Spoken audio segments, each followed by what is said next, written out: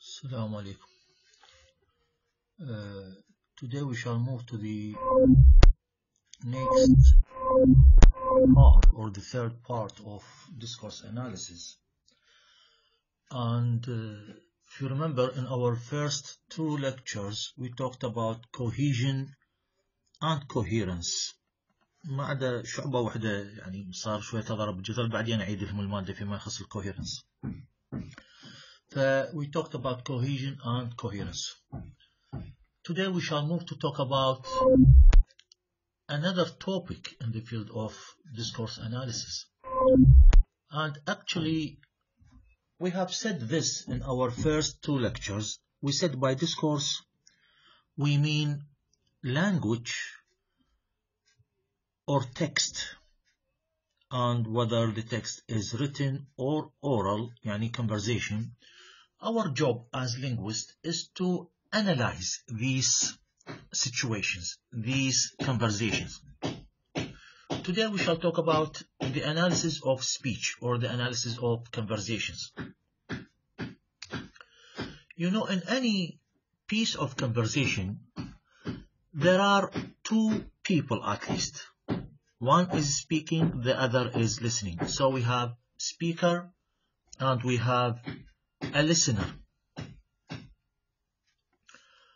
And of course they exchange roles.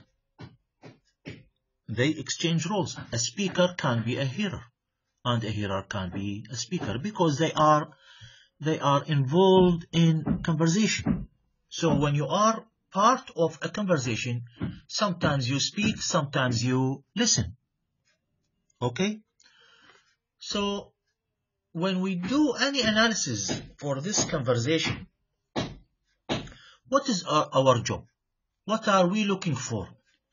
Of course, are we similar as speakers in using language? No, of course. Each one of us is different as far as the use of language is concerned. We use language in different ways. So, when we analyze language, we as linguists, we are looking for certain features. We are looking for the situation of the conversation. We are looking for the setting of the conversation. What is the setting of the conversation? That is by setting, I mean, what is the background?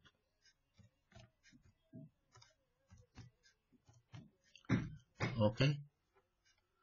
So, if there are two people speaking, I need to know what is the situation of the conversation. Where does the situation take place? Is it at a hospital? Is it at a school? Is it at a restaurant? Is it at university? Is it at a factory? I can understand all these, and I can arrive at all these points through the analysis of the language of the speaker and the hearer, through the analysis of the context of situation of that situation, or of that text or conversation. I have two people speaking, and we said everyone is using the language in a different way, in a special way. So what are they doing? Is it a debate? مناظرة يعني? Is it an interview? Is it a discussion among friends? Is it an interrogation? You know, interrogation by a policeman and a suspect. I can understand. Is it a friendly situation? Is it a friendly situation between friends?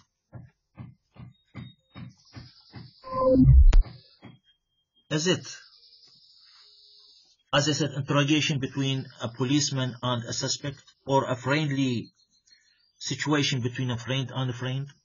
Or is it just a conversation between a teacher and a student, or by a doctor and patient? We are after, in the analysis of speech, we are after these things. there are two people speaking. I need to identify the role of each speaker. I need to identify the role of each speaker, whether they are equal, for example, or not. Whether speaker A is superior to speaker B. Whether speaker A is inferior to speaker B. You know, superior, inferior. واحد أعلى من الثاني. And by superior, inferior, I mean socially speaking, in a social context. Of course, if you talk to somebody who is stranger to you, you use a certain language. You try to use very polite language because you are strangers. If you talk to your teacher, you are, of course, going to be very polite in using your language. But if you talk to your friend, you are going to use a very friendly language, which is informal most of the time. So you have formal speech, you have informal speech. You have formal style, you have an informal style. So our job as linguists is to analyze these features of language. What are the speakers? Who are they? What are they talking about? Are they talking about physics? Are they talking about linguistics? Are they talking about news? Are they talking about Iraq football match? We can understand all these types of tips from the way they speak, from the analysis of their language. I can't tell whether their style is formal. And if their style is formal, of course, they are not friends. They are strangers to each other.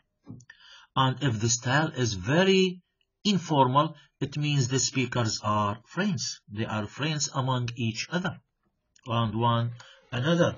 So we can arrive at all the information that we need from the analysis of the language, or from the analysis of the style used by each one of the speakers.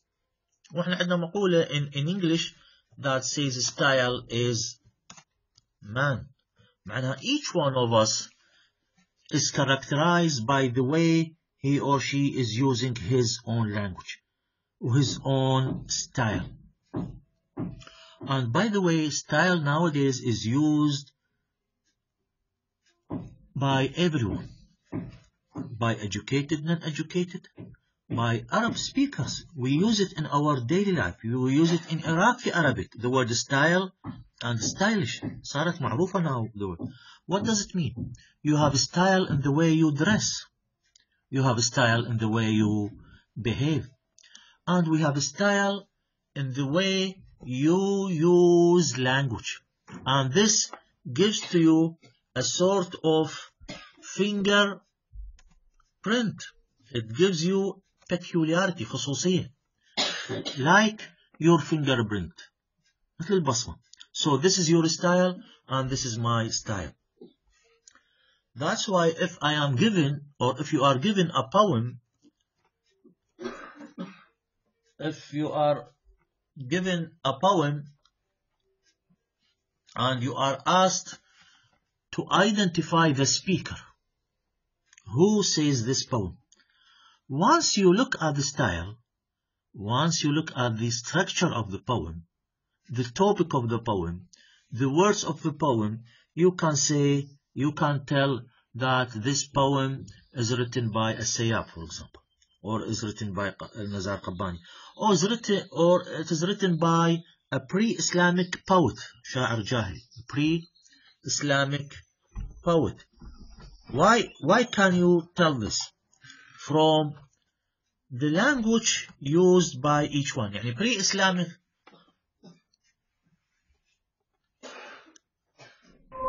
pre-Islamic poetry is characterized by very difficult language, by very difficult style, rhetoric, balagha, عالية. But our new poems are characterized by very simple language, right? Most of the time, not always, yes, but this is a way you can tell. Look at a poem and you can say this is a Sayyab. Look at a poem and you can say this is Nazar Qabbani. So, when we analyze language, when we analyze conversations, when we analyze speech, we are after these features.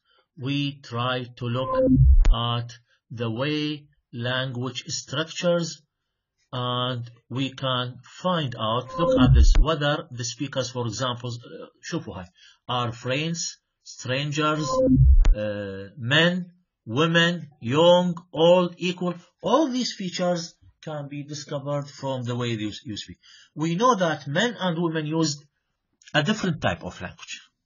هاي بعدين ناخذها لما نحكي على language and society in the second semester. Men and women use different types of stuff. احنا مو مرات شخص من يحكي نقول هذا يحكي مثل البنات or مثل النسوان. What does this mean? What does this mean? It means he is using a language which is similar to the language of female speakers. So this is peculiarity. This is a fingerprint. Our job as linguists is to analyze conversations and to analyze these types of features that we can find in any conversation.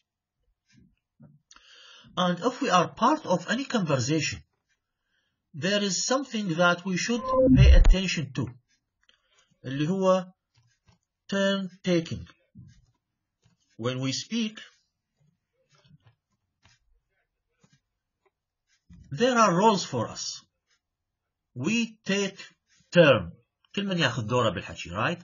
So if you are part of a conversation, do you accept to be interrupted by someone else? تحب واحد يقاطعك when you speak? No, of course. Yes, we do this most of the time in our speech, but in theory, not in practice, there are certain strategies that we adopt in order to use turn taking, in order not to be offended by other people. Right? If somebody is talking and I interrupt him, this is unacceptable. Is it acceptable to interrupt? Interrupt. It is appropriate to interrupt other people? Huh? No, of course.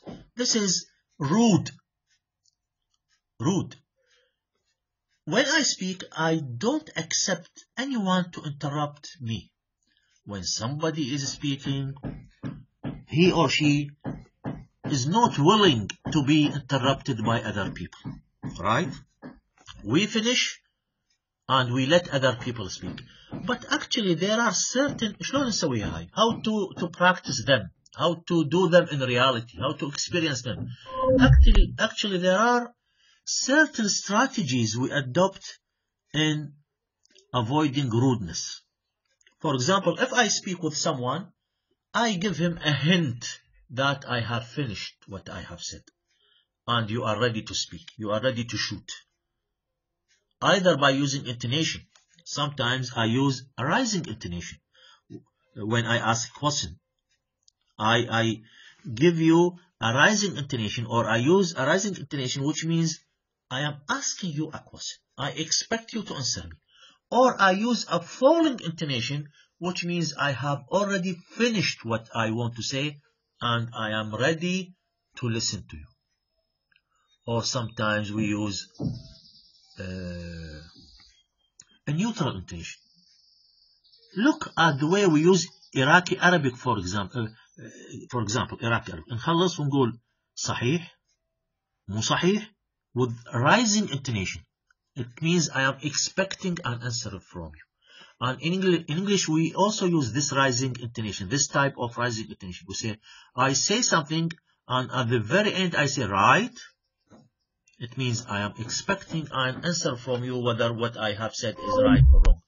Of course, when we speak face to face, things are very easy. I can look at you, you look at me, and we understand each other. We use agreed upon strategies that show the termination of our sentences or utterances, whether we have finished or not.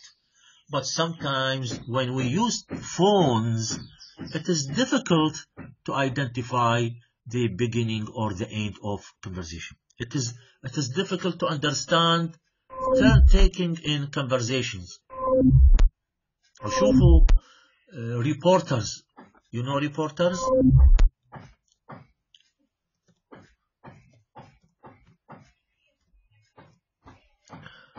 اللي هم المراسلين, whether in English and Arabic, دول يطلعون بالتلفزيون. Look at them. When they talk to somebody in the studio and they are away, they use certain intonations or certain strategies to give a hint to the presenter, to the show presenter, that they have finished already what they want to say and they are expecting him or her to speak or to say something or to comment on what they have already said. So there are completion points. يعني from the word complete. They indicate that we have completed our conversation. They have completed what we want to say and we are ready to listen to other people speaking. So this is what is meant by turn taking. And this is what is meant by speech analysis or conversation analysis. We analyze language to look for information related to the role of the speakers, information related to the way we use language, our roles. What are our roles in a conversation? You talk to your friends, you are equal. But when you talk to your teacher, student teacher, you have unequal social status. Patient, doctor, or doctor patient, they have unequal social status. So always we are after the analysis of these situations to arrive at certain findings, certain information. We are after findings. يعني sort of discoveries. We discover who the speaker is, who the hearer is, what is the situation, where is the place of conversation, in which place, which time, is it now, is it in the past, is it very old, is it in the 70s, is it in the 90s? All these features can be discovered from the way we speak. أنا ما أريد أخذ هواي حتى تسوون بقية الشعب. So this is all for today. We shall continue maybe, sure, not maybe, next time. Wish you the very best of luck. Thank you very much.